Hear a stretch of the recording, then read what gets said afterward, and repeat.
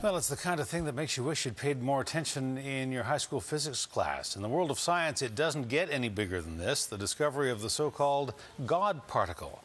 It is very, very small, but it is a very, very big deal. This may help to explain how the building blocks of the universe have been pieced together over time. And a group of scientists at the University of Victoria has played a big part. CTV's Louise Hartland has the story. It's a milestone. A milestone Dr. Michel Lefebvre has devoted much of his adult life to. After 25 years of research and tireless hours of work, Lefebvre and a team of other physicists at the University of Victoria can proudly say they have helped unravel one of nature's biggest mysteries. This tunnel deep beneath Switzerland is where physicists have been smashing protons together, hoping to find a specific particle in the wreckage.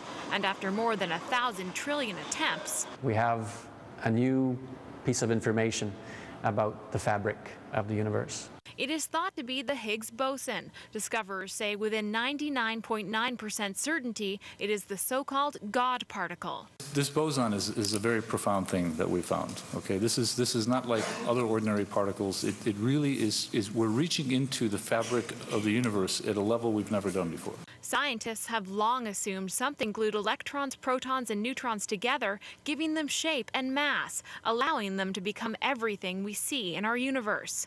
Now that theory has been proven correct. It's clear that without the Higgs mechanism, particles have no mass, and if particles have no mass, you and I wouldn't be here. There wouldn't be any atoms. There wouldn't be any material.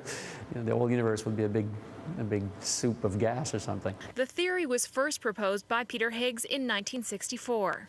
For me, it's really an incredible thing that it's happened in my lifetime.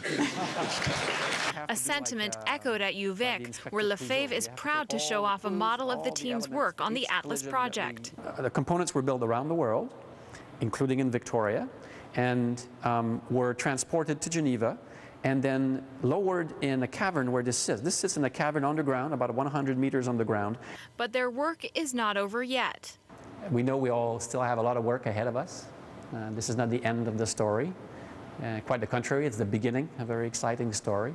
A story that could lead to a universe of other questions scientists are itching to answer.